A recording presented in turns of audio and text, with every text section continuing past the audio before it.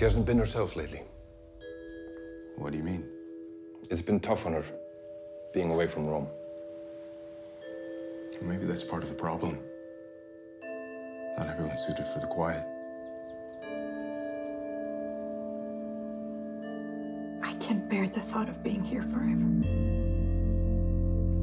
If you keep acting like this, I'm going to go, David, and I won't come back, I promise you that. I've heard stories, you know, back in Reykjavik.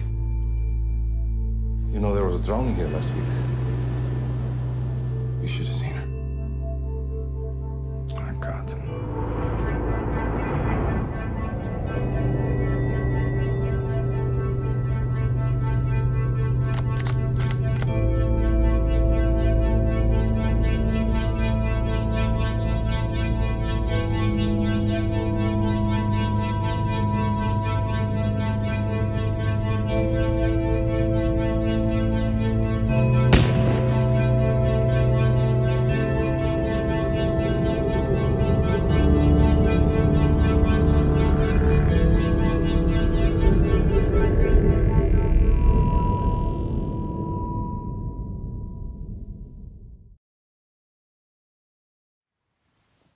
I've been meaning to ask you.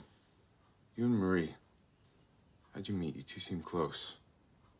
We met in Reykjavik a year ago, after she married Johan. They have a house there as well. Her and Johan. Seems like kind of an odd pairing. Why? Because of his age? No, it's just, look at the way she was at the party. They barely even spoke. That's how she is. Johan's always there to give her attention. Why not get it from others when they're around? That seems selfish. That's because it is. Marie has a hard time seeing things from other people's perspective. I'm sure it's tough on Johan. It would be for anyone. And that doesn't affect your view on her at all. She's my friend, and I really don't wish to judge. I find that so boring. Well, I guess there is something about her. Draws you in. If you're so curious about Marie, then why don't you go over there?